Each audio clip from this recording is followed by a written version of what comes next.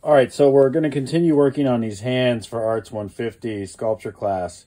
I also really want you to be aware of these elements of art, as they will be the things that will help us through this, and understanding them is kind of paramount.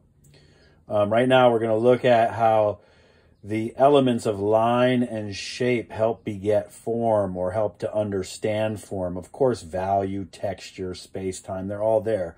These are elemental. But again, talking about line and shape. So I'm looking at my left hand here, and I'm seeing that the line that crosses my hand right about here is actually the widest point of my hand. Now, I've got a lot of clay up high here, more the tip of the thumb. So these fingers are going to be more slender and closer together. So I'll be pushing a bunch of this clay around. I've also noted that this thumb pad area is the thickest part of my hand. So I want to kind of note that, and I'm putting a line here for that thumb pad area. So I'm kind of laying out. This would be the knuckle on the other side, but it's going to correspond to these kind of meaty pads that are in the palm of my hand. So I'm just starting to kind of lay things out with these lines. The other thing that I've noted, again, about where the widest point is of my hand, is that my pinky's not going to be way out here. This is the widest point, see? Right? So the pinky actually goes in from this widest point that is here.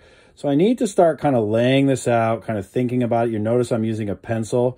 The other thing I like to do is get like an old chopstick and just kind of sharpen one end of the chopstick to make it kind of be a point. So I'll be pushing this clay around, kind of moving it over, dealing with some of these thicknesses.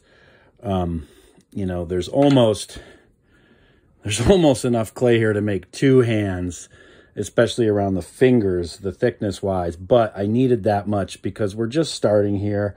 We want to kind of, too much is better than not enough. We want to have enough thickness for that thumb pad. But we'll kind of keep going on this and kind of start hacking into it. So this is really about the layout, kind of understanding how you can work with line and shape to create form. And it's a lot about observation. If you find yourself working a lot on the piece and not looking at the subject equally, if not more, then you should really slow down. You can see there are different shapes of different values here. You know, this is a darker value. So this is kind of like a shape that is kind of going up, right? This is actually, although it's on this rounded surface, it's kind of a little flatter than this is. This is more round, right? And then this edge of my thumb is kind of flat. So there's all these different ways to look at these things. This whole shape, or I should say volume or form, ends at this line right here. All right, there's kind of a valley in here. So I want to start to kind of think about that.